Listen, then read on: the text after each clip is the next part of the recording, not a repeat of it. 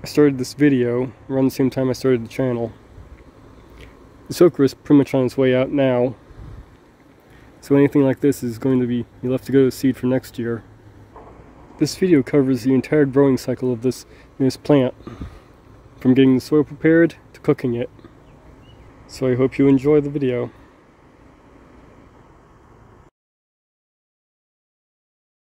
I was about to rejuvenate the soil when I noticed the stuff that was covered by weeds actually looks pretty good. So instead of going through the whole process of having to rejuvenate all this, I'm just going to mix in some fertilizer and bone meal and call it a day. I was planning on putting in okra in these bags, so it shouldn't really matter too much about the fertilizer. But what I'll be using here is the Dr. Earth all-purpose fertilizer and just a little bit of bone meal. What I want to do is remove some of this mulch layer that I have from last year. Just take that and put that off to the side. Now I already weeded these, and you can see I've left up some weeds I just ripped up in this one. That's okay, we'll just use that as more mulch.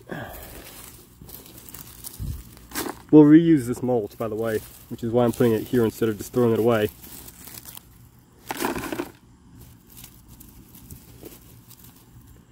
I got a few more weeds in here.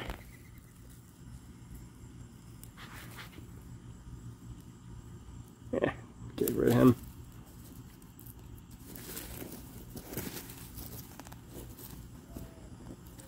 Okay, looks good.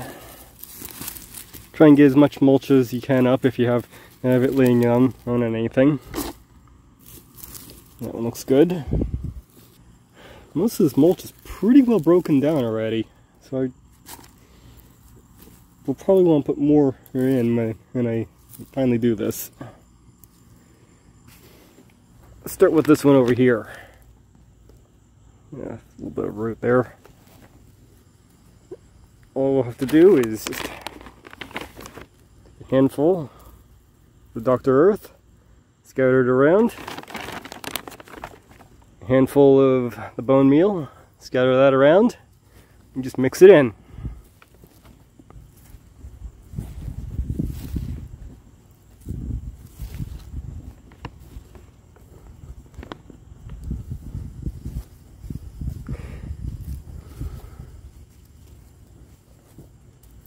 And I'll just do that with each one of these. Got all the fertilizer mixed into all these, and something I noticed while I was doing that, I have an equal number of ones I did rejuvenation on. So we can actually test to see which one did better. The ones where I just did full rejuvenation of the soil, or the ones where I just mixed in fertilizer. I'm guessing that we're not going to see much of a difference between the two. But let's find out. Now, the only thing next to do is just water in the fertilizer. You just give each one a good soak.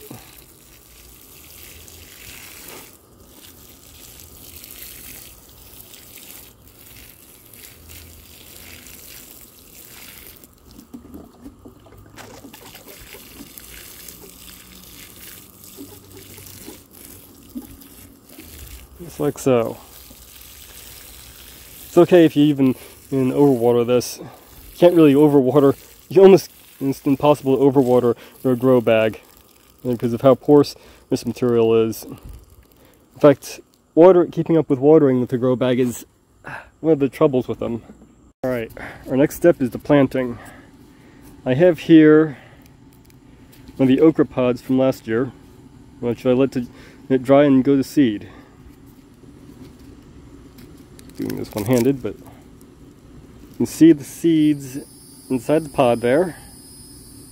That's what we're going to be using to plant in here. Let's get these things opened. Very simple, you just open them carefully like so, and the seeds will drop right out.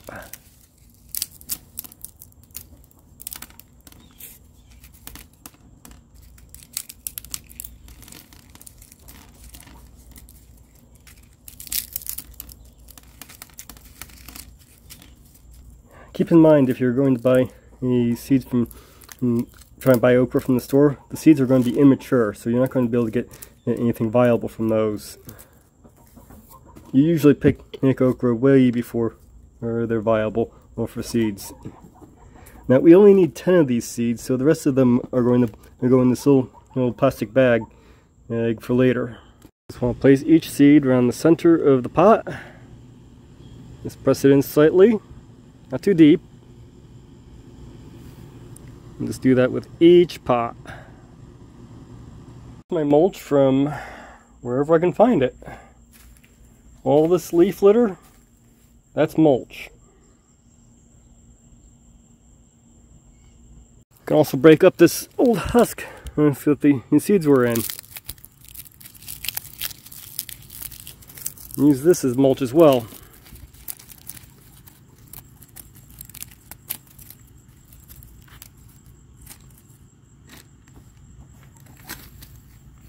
Everything's mulched and ready to go. A couple things to note. This lip here was falling down, so I put these sticks in to hold it up. This bag was full to the top and it sunk down. And so this is something that you may run into. I usually don't like to fill the bags all the way to the top, but yeah, this works. Another thing I noted is I left a little space in the center of each one that's exposed. That's so the seed can grow without having to compete with the mulch. The mulch is there to help hold in the moisture and to stunt any other growth besides the seed I want. The ones that were fertilized are on the left. And the ones that were completely rejuvenated are on the right here. So we can find out which one actually does better. Things put into place. Have the cardboard down and prevent roots from growing up into the grow bags or vice versa. And I put these baskets on top of each one to deter any critters from wanting to dig in here. I've had problems with squirrels trying to dig into my garden quite a bit. Very last thing to do, we just give each one a little bit of water.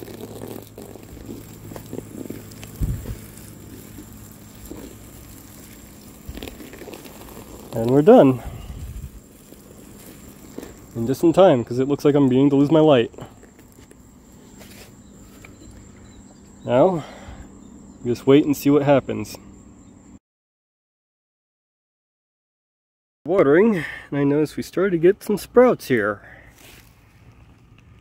See, right there is one of them. And so far, count is the ones where I just mixed the fertilizer in. All 5 appear to have sprouted.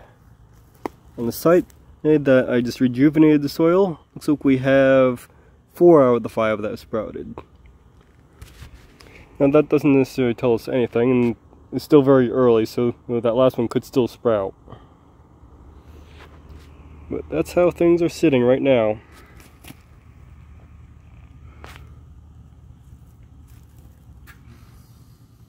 Oh, sprout.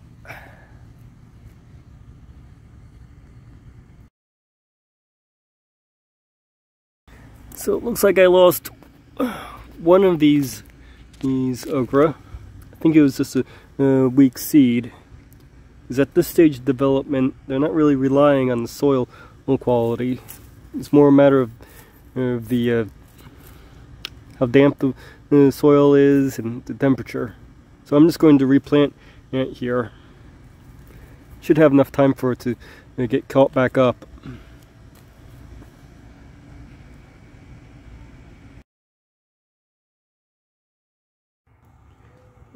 It looks like it's about time to take these baskets off. And everything's doing good.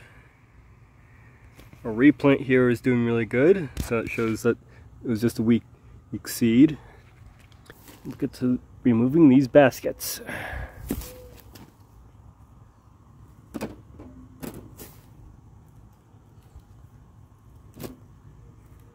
And again, These baskets just came from the Dollar Tree. They're very cheap. I'll probably leave the basket on that one since it's a little bit smaller, but it should be okay. Gotta do some weeding on this guy.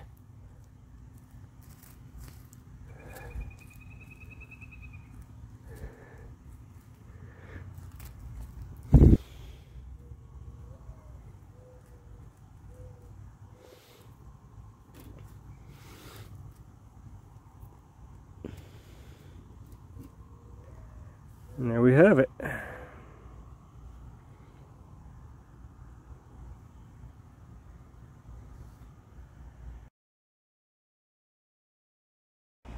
little over a month in, and the okra is looking pretty good. This one's a little bit stunted because it got chewed up by something.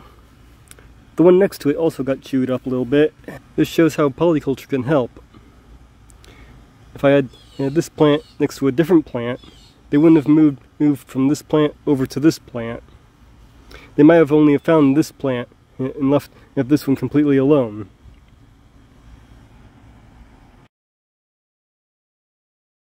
It's been a little over 2 months now.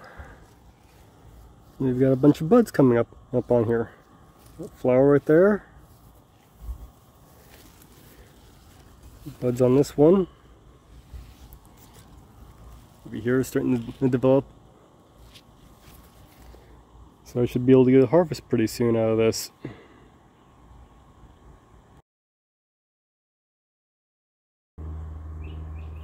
Here we have the flower in full bloom. I think I see some okra that are actually ready.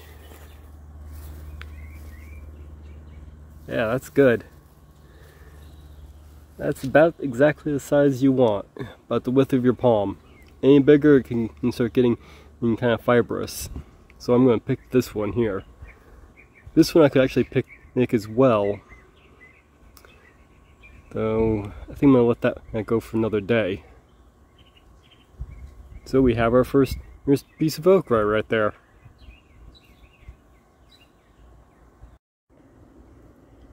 And there's the okra. Overall, I'd say with the experiment between which one did better, they did about the same. The only difference with it was the light. These back ones seemed to get a little bit less light, and so they were a bit stunted. And of course that one got stunted from being chewed on.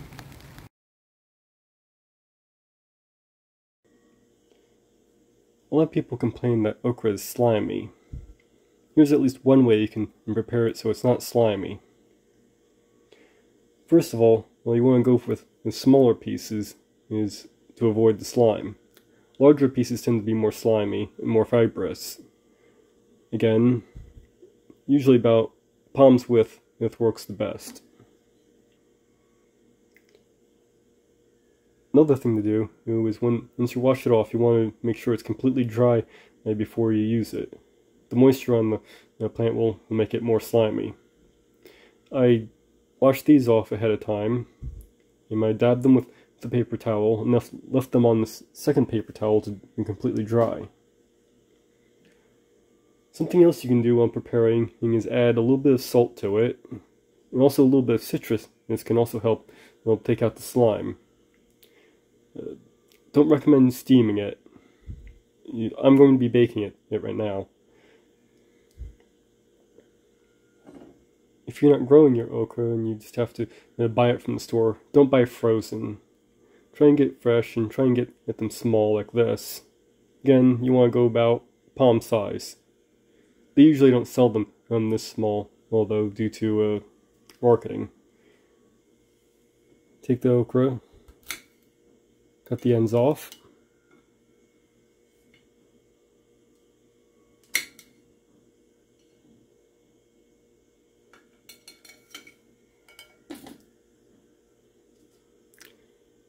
This piece is older. They don't last very long once you've picked them, but this should still be edible.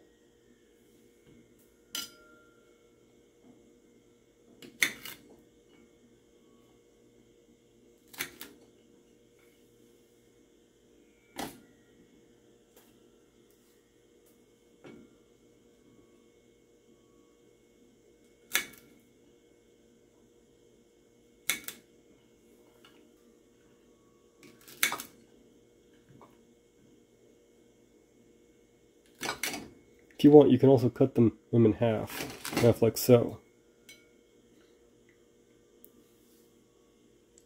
Or dice them up. Once you have your okra cut, we'll add a small amount of oil. I'm using sesame oil. You can use whatever oil you like. I'm just going to try and use a little bit of this. That might even be too much right there.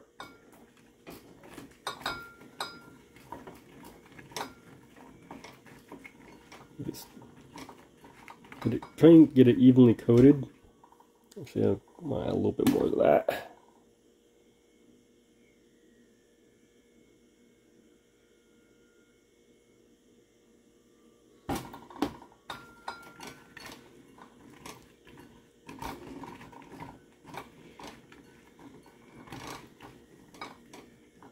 And a little bit of garlic powder.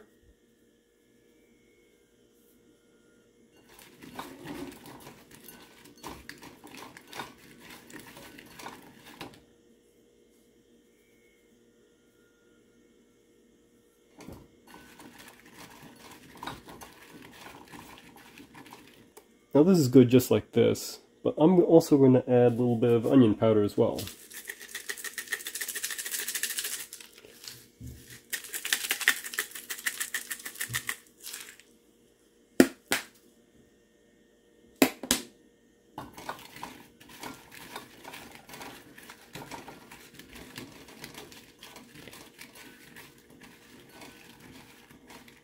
That's all you need. You can also add a little bit of salt right now, or if you like celery salt. Now they're ready to be cooked. Another thing to help with your okra not being slimy is to cook it in high heat. I've got my oven preheated to 400 degrees, and I'll be cooking in this batch for about 10 minutes. If you're doing a larger batch, you may want to go up to 500 degrees for 20 to 25 minutes.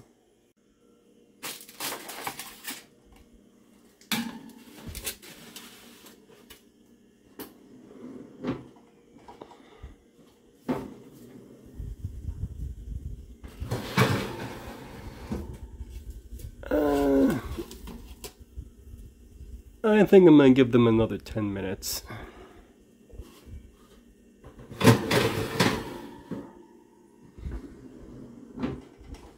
And there you go. You have a little bit of golden brown going on here. This one may actually be a little bit overdone.